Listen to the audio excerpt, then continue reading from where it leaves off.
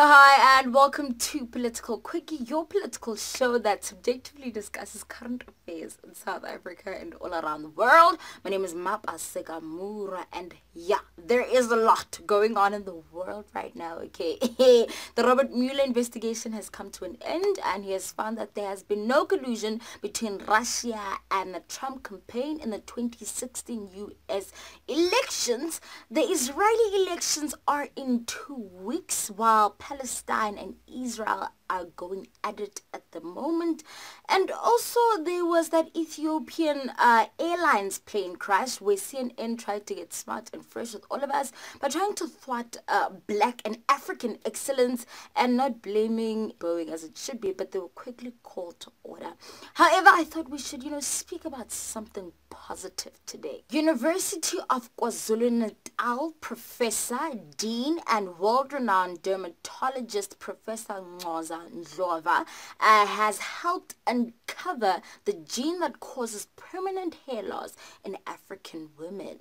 Now, this has been a collaborative effort between herself and some US scientists, okay, and they finally found that this gene PAD13 is actually the cause of CCCA. The condition is made worse by heat, chemicals, and breeding. Okay, so the amazing thing is that now that they know what causes this condition, they can stop it, they can manage it, and they can treat it. And also it is even more sweeter, the fact that at the center of this discovery is an African woman. I think this actually comes at the perfect time where women in the African diaspora, are learning how to take care of their natural hair.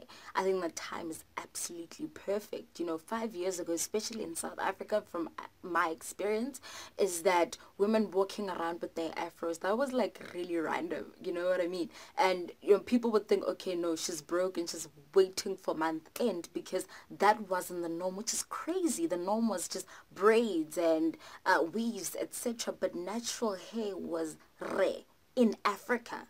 I mean, the strangeness is beyond me.